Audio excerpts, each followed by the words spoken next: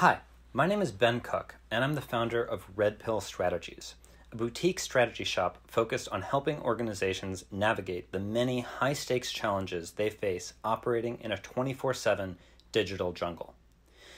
While many businesses think of social media as a channel for reach, a place to take their existing strategy and connect with new audiences, we flip that formula on its head and develop approaches native to the social media age, informed by data-backed recommendations that help negotiators better understand their digital threats and emerging opportunities. What do I mean by that? Well, in this video, I'll be walking you through a case study using Amazon's failed bid for a second headquarters in New York City, so-called HQ2. If you're not familiar, this proposed project would have provided 50,000 high-paying jobs, a juicy development prize. In late 2018, Amazon took what negotiators call a decide, announce, defend approach to selecting New York as the lucky winner of this contest. They felt they were in a strong position. When it was announced, the deal had an overwhelming 85% local support. Both the governor and the mayor were vocal advocates, with the governor even joking he would change his name to Amazon Cuomo if they would pick New York. But it didn't take long for that 15% of local opponents to emerge as a real problem. Small-scale protests cropped up around the city, but online, these voices became especially dominant. As pressure mounted, an opponent of the project, State Senator Michael Gianaris, was nominated to a key board with oversight over the deal terms. At that point, after repeated public humiliations, the company withdrew their offer, and New York lost out on those 50,000 high-paying jobs.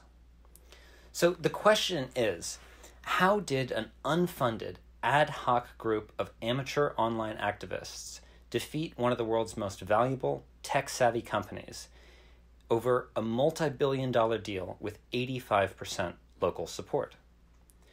Well, to begin getting our heads around this David versus Goliath defeat, we're going to borrow a tool from the field of social media intelligence and use it to visualize the universe of conversation around Amazon's HQ2 deal in Long Island City. So what you're looking at here is a network graph depicting Twitter conversation around a pivotal city council hearing. The dots represent individual Twitter users, the lines are conversations between them, and the distance is a measure of importance or influence within the network. So if we dive in here, the first observation we have is how utterly peripheral Amazon is to this conversation. You can see them here in the red circle. If you note their position on the graph, you'll see that Amazon was almost completely absent on Twitter and had essentially no ability to influence this debate or frame perceptions. It's remarkable, and ultimately this oversight meant they had no leverage to shape the outcome of their deal online.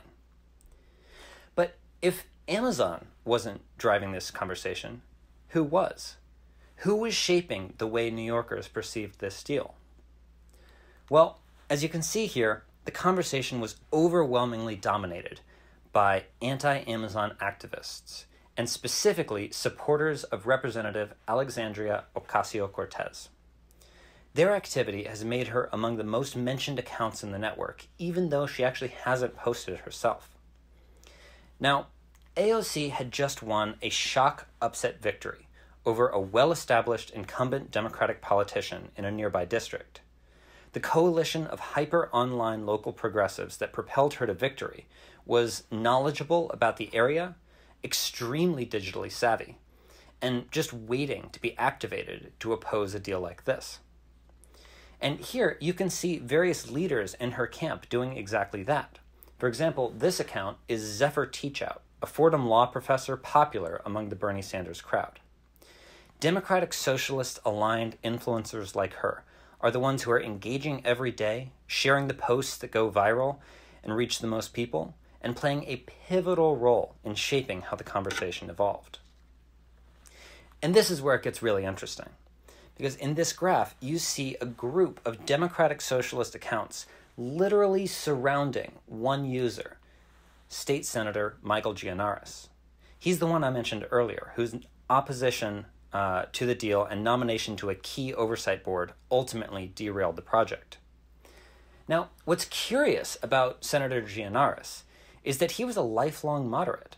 He was a middle-of-the-road, largely pro-development individual who, when he saw the hyper-online AOC movement topple another moderate Democrat in a neighboring district, swiftly moved to the left and began embracing these largely symbolic, high-profile progressive stands designed to go viral. It got to the point where this lifelong moderate began calling himself the Amazon Slayer, online and in the media. And when you look at this network, it's no surprise why. When it came to lobbying Michael Gianaris online, this coalition of anti-development, democratic socialist users completely drowned out all other voices. So this obviously created quite a problem for Amazon and its 85% of local supporters. But before we get into that, I have one final observation to make about this network.